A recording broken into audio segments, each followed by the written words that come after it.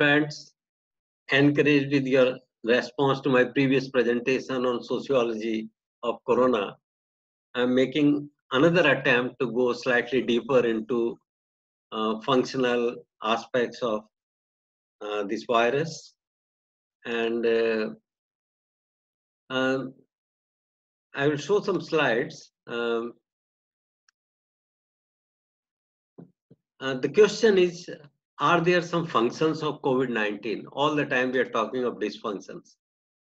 In comparison with the hype that COVID-19 has created, it is one of the most benign epidemics. This is what I feel.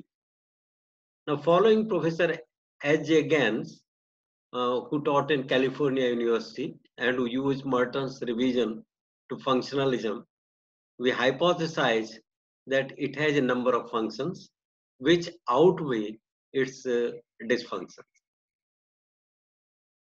Actually, all the time we are talking of infections and recoveries and deaths, but I would say that even health dysfunctions of COVID-19 are not much, because measured in terms of disease burden, this is how demographers and biostatisticians measure the disease burden. Disability adjusted years or daily, D for disability, A for adjusted, L for life, Y for years. Disability adjusted life years, it contributes little to deaths, and even in high fertility countries, even in those countries where number of deaths due to coronavirus have been more. Now, due to higher, and the reason is that the proportion of deaths at higher ages is more. Actually, whether it is Italy or it is Iran or it is United States or UK and possibly India also, or in China, more people who are in the age group of 70 plus have died. So due to higher proportion of death at higher ages, it contributes less to years of life lost of YLL, because they have most of them have already lived longer than the average years of life. And due to short span of suffering among the infected, survivors or non-survivors, its contribution to another component of DALI, years lived with disability or YLD, is very small. The elderly people are more fortunate to die of corona than cancer or cardiovascular diseases, because this part takes into consideration severity of the disease and how much was the disease or the cause of death prolonged. Health functions are actually more than the dysfunctions of COVID-19.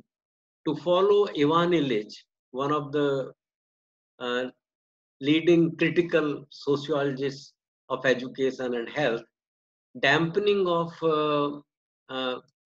medical nemesis, the term that he used to provide a critique of medical sciences of his time. To follow Ivan Illich, dampening of medical nemesis and greater reliance on self-efforts has reduced lifestyle diseases and the associated cause-specific death rates. From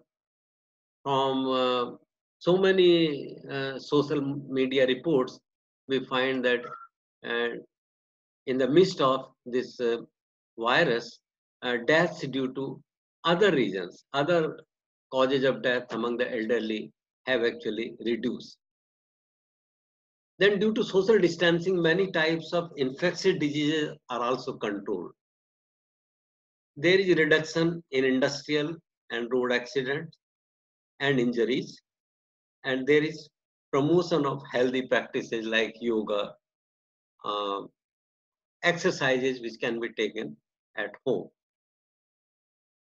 Actually, there are many functions. Not only that dysfunctions are less, there are many functions, and these functions are environmental, economic, social, political, and psychological. Let me give you some examples of these. Environmental function. uh, there is a cleaner environment. From what I get from WhatsApp messages um, and newspapers and news channels, that now there is much better environment. Uh, what even earlier odd even could not achieve in Delhi, now we have achieved, or Corona or COVID-19 has made us achieve that. Social distancing is, of course, the main reason. Lack of transport on the road, and closure of industries, uh, and there are these reasons. But as a result of social distancing and lockdown measures announced by the government, now there is much better environment, and we have cleaner rivers, reduced air, water, and noise pollution. This is a great achievement. So all those dysfunctions which are associated with climate change have almost vanished or have greatly been reduced. There are economic functions. Uh, ec- uh, e- Economic functions include closure of inefficient and inessential economic activities in unmanageable cities, large cities, metropolitan cities. Second, desire to focus more on agriculture and villages, small scale industries, small business, and the promotion of the idea of local initiatives. This is what Khadi meant to Gandhi. Promotion of the idea of local initiatives, something which is produced with local resources, local labor, and something which is mostly consumed locally and according to the value system of society, that production and distribution is most valued. That is what khadi means to me at least. That is what khadi means. So in economic terms, COVID-19 is I believe going to encourage khadi activities, and in other words, village self-rule. People don't have to go to cities in search of employment. So push factors in employment are going to fall further. Promotion of cashless financial transaction, leading to possibility of reduced corruption. Cash transaction has been a major factor in India having a high perception of corruption index. And this cashless financial transaction during this lockdown period due to corona will uh, help in promoting cashless financial transactions. There are social functions like strengthening of family ties in the urban middle class families, and sharing of domestic roles by husbands and wives, preparing ground for greater gender equality. These are all hypotheses. We need to test them empirically. Then prestige of some occupational groups like police may go up. Police is certainly helping a lot in maintaining social distance and in this lockdown period, providing essential services, health services, taking people to health facility, and all kinds of things. So people are welcoming policemen, um, and the police, which was earlier seen to be one of the most corrupt departments, now the prestige of police department has certainly gone up, and there is a faith in the people that police is for us, police helps us, police is uh, not to be something feared of. Then boost to self-learning methods, online education, closure of educational institutions, and absence of students on the campus, you know, has encouraged many institutions, many educational institutions like uh, Delhi public schools and IITs and IIMs to go for online education, develop e-resources, and this search for online educational material is also enhanced among both students and faculty members. Then in agriculture and village industry, there is increased role of women due to absentee male migrants or those quarantined during crucial agricultural operations.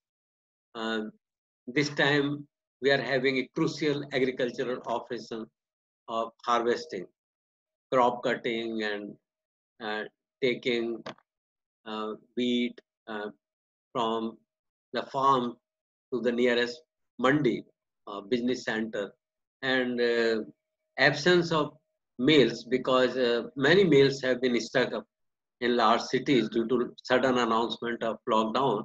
Um, and I hypothesize that proportion of women participating in such activities must have gone up in rural areas, and this will also create a more egalitarian society gender-wise. There is certainly a political function, and in all those countries where ruling party can enforce strict measures for social distancing and are able to show a reduction in spread of virus, in recoveries, and uh, uh, I mean, there are more recoveries and a reduced number of deaths. There, the credibility of the ruling party is going up because you have to notice one thing that in political circles there is greater emphasis on efficiency now, administrative efficiency. To what extent you are able to spread, you are able to stop the spread of virus. And media and politicians and administrators are using the term doubling time. In how much time infections double? If we can reduce the doubling time, sorry, if we can increase the doubling time, means if the virus takes more and more time to double the numbers, then the credibility of the ruling party goes up. There is a reduced emphasis on the vision of the political party, vision for nation building, vision for restructuring of society in some way, or reforms or other factors. There is all the time emphasis on efficiency in stopping the spread of the virus and uh, in uh, in ensuring that the virus takes more and more time to spread. So are not all the time worried about are not than anything else. Then role of opposition groups is also enhanced. Actually, both are gaining. Ruling elite are gaining, and opposition groups are also gaining, because in many countries like India, the opposition had no meaningful alternative economic agenda, and now they at least have something to be critical about. Like they can say that there is lack of proper planning in declaring lockdown policy, or lack of testing facilities, uh, or samples, or say we are not getting good quality of tests or personal protection equipment. Or we can criticize government policy.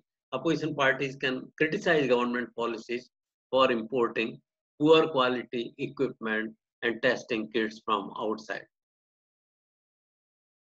There are also psychological advantages. I believe, I hypothesize that there is increased internal locus of control. This psychologists talk of two types of locus of control, internal and external. It is external when we attribute to our successes and failures something external to us, like God, like society, and locus of control is internal when we attribute our successes and failures to ourselves. Now, and due to changed climate, um, um, I hypothesize that there is now more of internal locus of control than external. You have to look for self-initiative. Self-initiative in procuring supplies, in maintaining your health, in communicating with the outside world, in education, in working from home, in several domains of your life. More self-initiative is required. Um, there is self-discovery of the virtue of self-control also. It's difficult to remain inside the home 24 hours and for months together. So you have to do something. Human beings are basically creative. There is self-discovery of the virtue of self-control. There are many things you are addicted to or you enjoy, but you are deprived of those things. Maybe those who use substance, those who use uh, more of liquor, or those who smoke, uh, they discover the virtue of self-control in these respects, and either become de-addicted to these things, or they are at least forced to reduce the frequency of consumption or amount of substance use. There is a strong desire to maintain mental health despite diversities. We all know that we are facing lots of diversities at different planes, social plane, psychological plane, uh, political plane, everywhere, and still we know that there is no one. We can't. It's psychiatrists or our relatives or our friends or those with whom we could share our problems, are not available so easily. So there is a strong desire to maintain mental health despite diversity.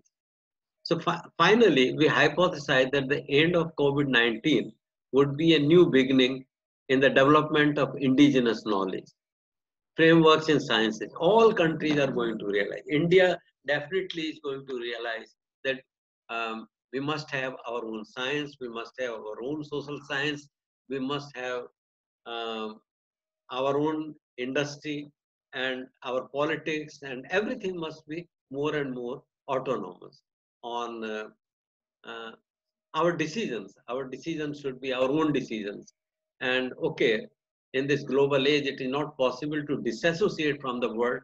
But what Gandhiji said at one time, that independence means your ability to declare yourself independent.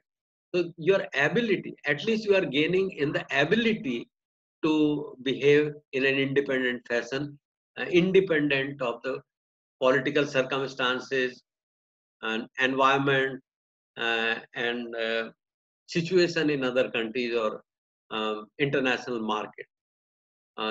So we hypothesize that at the end of COVID-19 would be a new beginning in development of indigenous knowledge. There'll be, you are forced to develop new knowledge, indigenous knowledge, uh, in sciences, in biological sciences, in medicine, in agriculture, industry, and political fields. Then in social institutions, uh, certainly it will encourage simplified norms of marriage. I feel very happy when TV channels report that somewhere a simple marriage was performed, and there was um, not much crowd and no exchange of gifts and dowry. And so that maybe a new psychology will develop. Uh, and simplified forms of marriage, rituals, rituals at the time of birth of a child, rituals at the time of death, rituals at the time of marriage. There will be less rituals. Uh, and economic transactions, culture, promotion of spiritualism. I believe that in economic transitions, culture, marriage, rituals, there will be new norms, and there will be promotion of spiritualism rather than communal identities. And there will be belief in spirituality more, and belief in desire fulfilling God will decline. People will know that uh, the word centers of Christianity, Islam, Hinduism have been closed. If God cannot save himself, how can he save? us, or how can he fulfill our desires? I think that this communal and ideology based type of book based or religion based on messengers and incarnations uh, is going to um, be adversely affected. Its impact is going to be reduced, and a more spiritual kind of religion, what in Indian tradition we call dharma, that real dharma, which is normative, which aims at our individual salvation, which create more desire for charity, humanity, fraternity, equality, and ultimate actualization of ourselves. That will increase. So belief in desire fulfilling God will decline. Um, People will realize that God is inside. God is not in the Kedarnath temple or Badrinath temple or in Makkah or Medina. God is inside us, and God is inside every human being. And we have more self-reliant individuals, social groups, and nations in the new age of globalization. Globalization will remain. Once it starts, globalization will remain, but still we will become more and more self-reliant at the individual level, at all the levels, individual level, social groups level, urban and rural areas, regions in the country, and at the national level in the new age of globalization. Um, and this means more people are going to read Mahatma Gandhi's in Swaraj. And I think, therefore, that COVID-19 has done less harm than helping us in realizing our real indigenous potentials and in making us more self-reliant, spiritual, egalitarian, uh, and fight against all kinds of inequalities based on region, nation, race, and gender. Thank you very much. This is what my presentation is. Um, and so this is the crux of this presentation. What I wanted to say, that everything has both the sides, functions and dysfunctions, good things and bad things. All the time we are talking of bad things of COVID-19, and nobody wants to die, obviously. We all want to survive. We do not want to catch infection. But looked at in the larger perspective, COVID-19 is doing less harm, even in terms of death and uh, disability adjusted life years. The burden of disease. Ultimately, all diseases will be compared on the basis of Delhi, burden of diseases. And even in terms of Delhi, uh, the dysfunction of COVID-19 is not much, but there are so many functions at environmental level, social level, economic level, and personal level. And I'm very optimistic and happy that this COVID-19 is going to lead to a new kind of spiritualism and uh, a fight against religious dogmas and communal tendencies in society. Thank you very much.